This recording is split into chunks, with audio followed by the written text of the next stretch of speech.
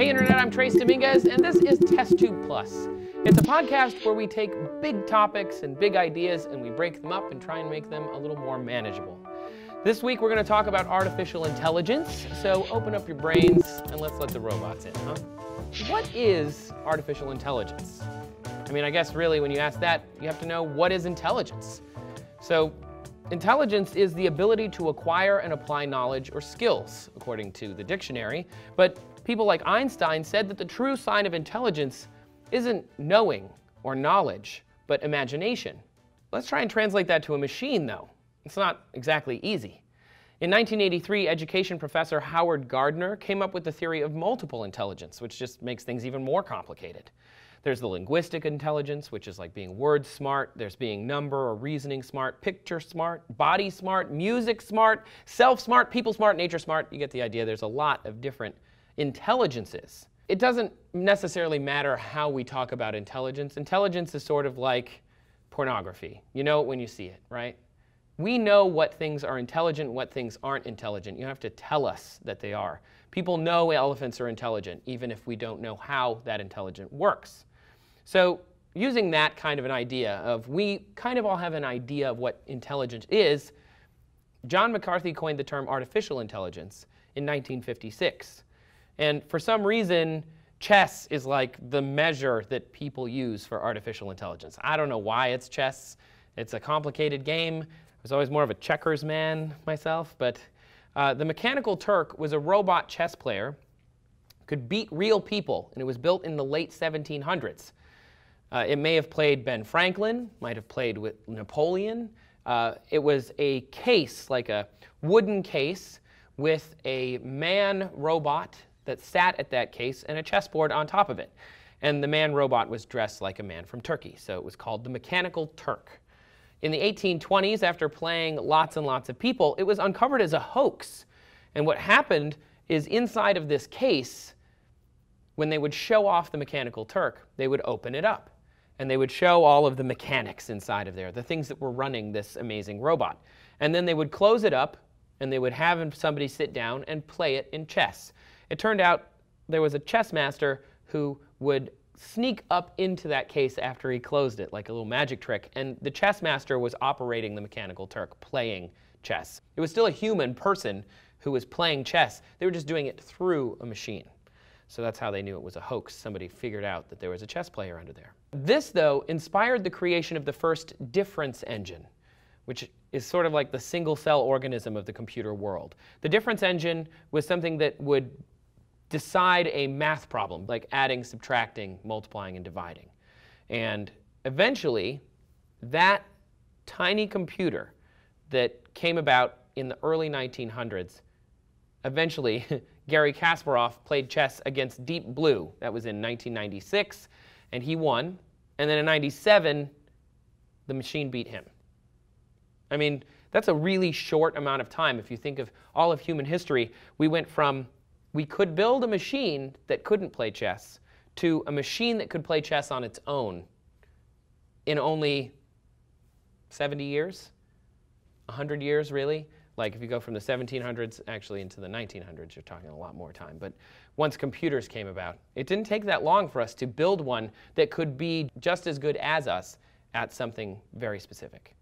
The tournament that Garry Kasparov lost to IBM's Deep Blue is kind of incredible. They would play a series of chess games against each other, and the first time in 96, Kasparov was like, cool, I'm good, I'm going to beat this machine. But the second time in 97, the tournament, in move 44 of the first game, Deep Blue moved its rook, which in the grand scheme of a chess game probably isn't that big a deal. But because it's Garry Kasparov, like one of the best chess players at the time ever, he thought that this hyper-intelligent machine was making a specific move, and he didn't understand what it was.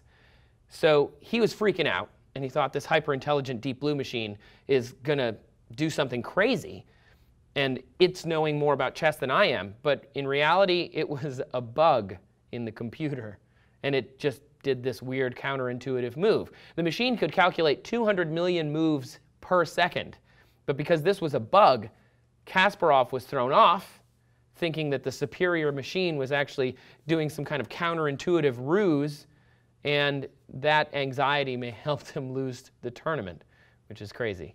So even when a machine screws up, humans lose. Puny humans.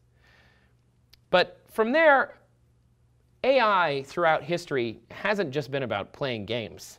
It's also been about accomplishing discrete tasks. For example, maybe you saw the movie The Imitation Game. Alan Turing was trying to crack the Enigma machine, which was a British coding machine. If you want to know the whole story, watch the movie. It's great. But it was designed to take in information and then try all of these different possibilities to get the answer, which would break the code and then allow them to decode what the Enigma machine was encoding. The movie gets its name from Turing's test, which he wrote a mathematical paper on called The Imitation Game. And it works like this. The Turing Test was a way that Turing came up with to determine whether or not a computer was thinking on its own. So an interrogator sits at a computer terminal and types to a hidden entity on the other end of that terminal, maybe in another room or wherever.